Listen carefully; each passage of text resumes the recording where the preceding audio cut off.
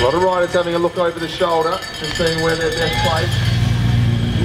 Must be said there's one or two riders. Peter Mullins is in the black and orange colours.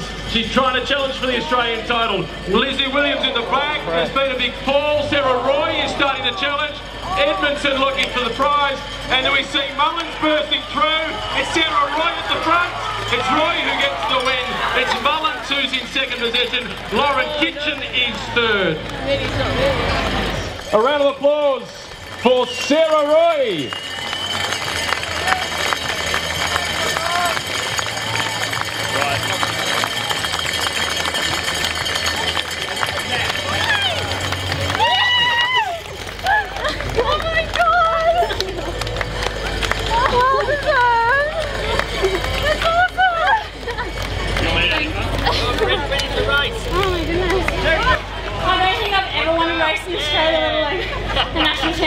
So I'm pretty happy.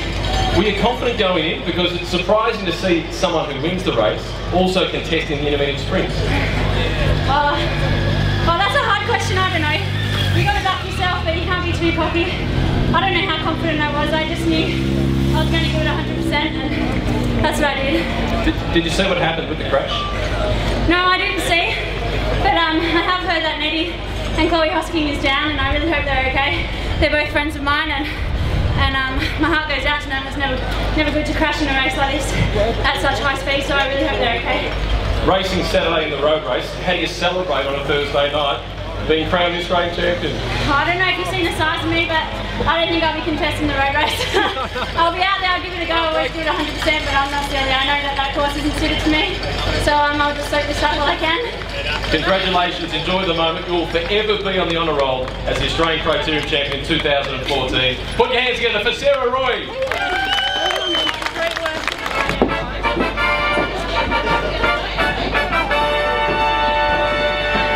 And the presentation for the women's under-23 Criterium Championships, Adrian Anderson, the CEO of Cycling Australia, is joined by Councillor Amy Johnson from the city of Ballarat.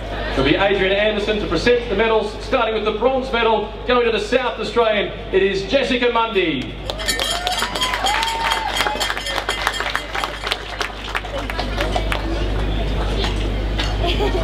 In second place and collecting the silver medal all the way from Western Australia, it is Rebecca Mackey.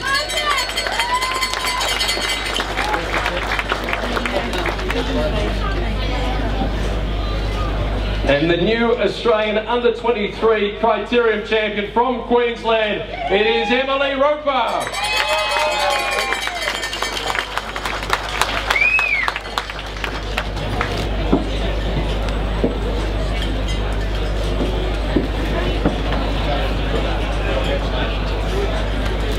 Ladies and gentlemen, please stand for the national anthem of Australia. The presentation of the Mars Elite Women's National Criterium Championship. Once again, we're joined by Adrian Anderson representing Cycling Australia and Councillor Amy Johnson from the city of Ballarat. Adrian Anderson to present the medals, starting with third place, the bronze medal, all the way from New South Wales. It is Lauren Kitchen.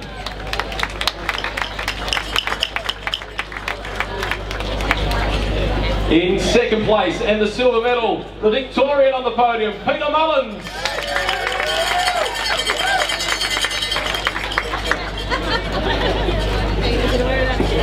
The winner, and with it comes a gold medal and a green and gold jersey. It's the new Australian champion. Put your hands together for Sarah Roy.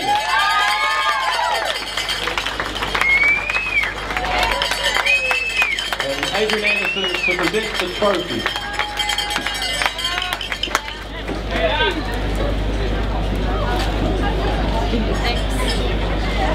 Ladies and gentlemen, please stand for the national anthem of Australia.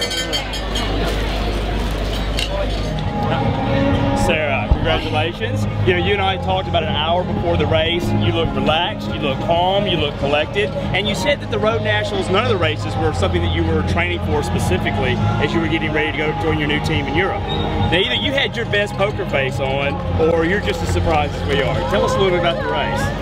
I did have a little bit of confidence going into the race. I know that if I'm having a good day and a bit of luck is on my side, I do have a good finish. And I spoke to my coach Nat Bates on the phone last night, and she gave me a lot of confidence. And you know, her last words were, "Just back yourself, you can do it." Can you walk us through that first crash at the turn? I'm not sure what happened. I think the very first crash early on in the race is actually on the straight up here, and the girls are probably just a little bit nervous. It's the national championships.